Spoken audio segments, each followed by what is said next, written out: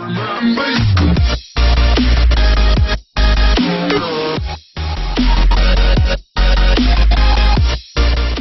undocumented immigrant diagnosed with a brain tumor while under Immigrations and Customs Enforcement (ICE) custody was returned to a detention center from a Texas hospital, her lawyers said.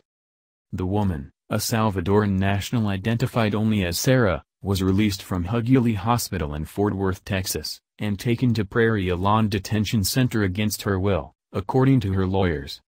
She told us they tied her hands and ankles in her condition, Melissa Zuniga, a member of Sarah's legal team, told The Hill.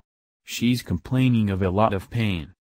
Zuniga said Sarah, 26, was cut off from communication with her family and lawyers, even after the hospital and ICE had cleared Sarah's mother for unrestricted phone access. Requests by family members to visit detainees who have been hospitalized are permitted but must be approved in advance with ICE and the appropriate consulate. ICE reached out to the family to explain the process, said Jillian Christensen, an ICE spokeswoman.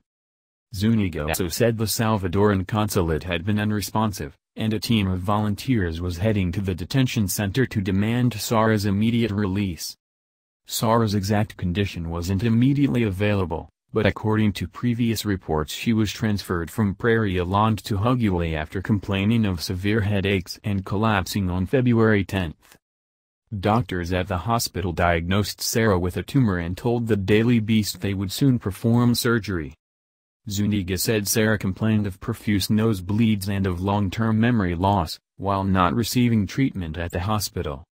Huguley no longer wants to be in charge of her case because they're getting hounded by calls and a potential lawsuit, said Zuniga. Sarah's family is threatening to sue the hospital because they claim her condition deteriorated in the 12 days she spent there. Sarah's sister and legal team, all based in New Jersey, were flying to Texas Wednesday night to make the case for her release. Sarah told Zuniga she was given a CD with her medical records at the hospital, and instructed by doctors not to turn them over to ICE.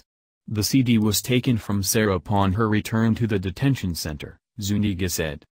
In the first month of the Trump administration, several cases of immigration detention have drawn national attention, as pro-immigration activists decry what they consider heavy-handed tactics by immigration enforcement agents.